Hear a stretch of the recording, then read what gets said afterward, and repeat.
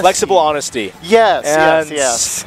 the flexibility of that honest statement was just quite large.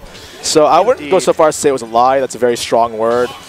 Spacies. Spacies. Takes me back to the day. People would demand Fox only, FD, no items. I suppose you don't know the lore. Sphinx dropped Inkling because he's... Oh, I did hear about that. Yeah. Now he's a Wolf player. I had the pleasure of playing against him on stream last week. Oh, okay. Or I should say I had the misfortune of having to sit within a few feet of this guy. But anyway, so we're heading straight into the match. Mr.MojoMan is a name that I know. And I've been in the scene for UCSD for about 4 or 5 years now. So his skill level at the time I knew him, he was a bit on the newer side, but clearly he has exhibited some improvement since then. You know, at face value, it's hard to tell within 30 seconds, of course, but Sphinx, a scary player in his own right. Indeed. Yes. Very scary. This guy's ledge trapping. Oh my gosh. There it is. We didn't even get to see it, but Sphinx's ledge trapping is insane. Yeah. Like, this guy, you don't want to be off stage against him. It is not a fun place to be. I was playing against him with Richter, and his ledge trapping was about as suffocating as mine was.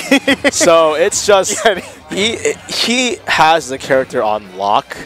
You know, back when I last played as Wolf in the previous years, it wasn't nearly as polished or as scary as it is now. And MojoMan can be great. He really can be. But against a player like Sphinx, sometimes it's just hard to tell. Yeah. It's rough. Oh, that was nice, though. Yeah, bear in mind, for anyone who's watching this, Sphinx is a regular placer in the top 3. Yeah, Sphinx is... I think he's PR number 2, I believe, for last quarter. He's on the esports team. He is, like, one of our best players, so... Yeah, and great cognizance on MojoMan's part to use the reflector. You know, oh wow, that was interesting. That was the magnet hands right there. Yeah, my goodness, he had all the magnets in stock. My man went to Staples. Yeah, he's loaded. Oh my gosh. So that was a very interesting ledge snap, I have to say, but still, and there Sphinx. You go. Oh, that's what's scary. Is that it? Wow. Oh, misses Look at the angle, though. Yeah, that's a tough angle. The preciseness of Mojo's recoveries. Oh, the back air. Yep. Wolf back air. Yeah. I don't think much more has to be said, just Wolf back. Yeah, Wolf back air. There it is. That was it. Yeah, displaying for us. Yeah. Exactly what happened last. And certainly a very strong first game by Sphinx. Yeah, just again. What do we want to see out of MrMojoMan? I personally, you know, having a Wolf a Fox that's definitely fraudulent, but it's, you know, it's all right. I think that either he's hyper aggressive, and he needs to dial the aggressiveness that he displayed last game to about 3 or 4 times. Constant dash attacks, constant tomahawk grabs. I want to see a suffocating approach. Either that, or that he needs to play the opposite and just be very defensive. Right now, he's not committing entirely one way or the other, and it's making it very easy for Sphinx to see the way he's going to approach, and, you know, just grab, just throw, put him in a really bad situation. You know, the way Light or, you know, ZD will play hyper aggressive. Oh, look at this movement right now. Did you see those? You see those baits? Oh, jumping in? Like, no, just kidding. Okay. Parry. Okay, so this is. I'm liking what I'm seeing. This is nice. We're seeing. Oh, okay. So I don't think it's a huge thing, but, you know, we're clearly seeing that he has some game plan in mind. Yeah. You're not weaving in and out and boxing like that and bait and switching unless you have that game plan.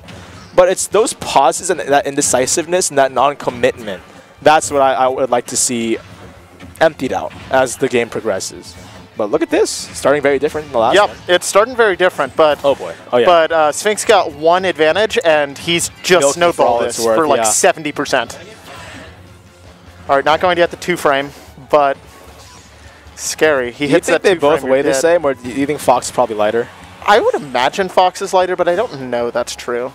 Hey, I like that. Mojo. Okay. The absolute galaxy brain move, saying, "Yeah, I'm gonna roll. What are you gonna do about it?" And just the perfectly timed air dodge and a stall with the shine. Yeah. Very different start to this game, and I like that. Now he has a confirmed jab there. I've noticed he's dropped that opportunity several times now.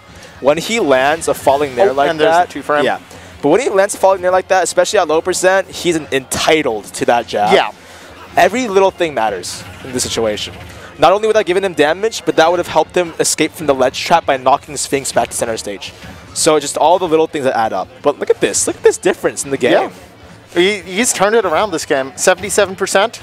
Oh, commentator's curse, perhaps. No commentator's curse. Yeah, I think right now, sure, you know, neutral will shift favor over and over again, but at least it's not one-sided like it was last game. This is very true. Ooh. Oh, no tech.